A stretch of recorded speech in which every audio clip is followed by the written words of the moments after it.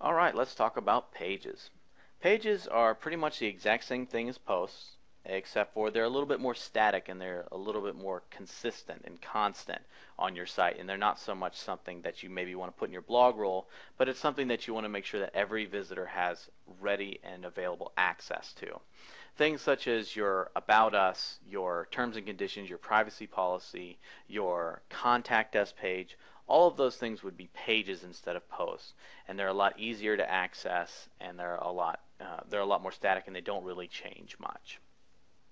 So diving into pages here, basically on the navigation bar under pages, you want to click Add New, or if you're in the Edit Pages section, you can click the Add New button right next to its title. So click Add New, and you're going to come up upon a pretty familiar page. It almost looks exactly like the Add New Post page, and that's because it is almost exactly like it.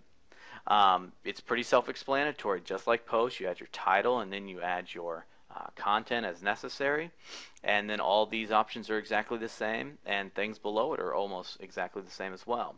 A couple of different things about a page is the attributes right down here under the Publish section. First of all, one of the good things about pages is that you have the ability to create subpages within pages, almost like a hierarchy or a tree of paging sections. So, a good example right here is actually the one that's right below it. Basically, if you have an About Us page, you can also put individual members of your company or something like that, or maybe your life story or how your company got there, or something about your site that maybe not just be covered in a single About Us page. So it's good to have those sub pages in there as well. Another thing that you want to look at is the template. Not all pages are created equal. Sometimes you have archive pages, sometimes you have link pages, and sometimes you have contact us pages. And theme developers recognize that, and depending on the theme that you get, sometimes you'll have a different template that you can apply to your page.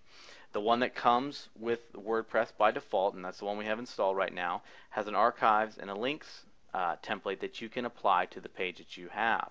So keep that in mind if you're creating a page that maybe not just a page full of content, or maybe something that you just wanted to show as something else.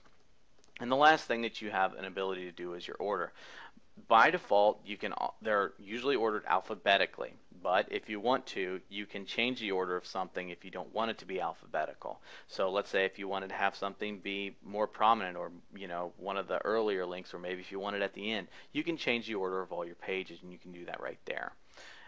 And that pretty much covers pages. Like I said, it's a lot like posts, and you're going to grasp this pretty quickly. So those are the only really main differences about a page. So, all right, now we'll move on to the next section.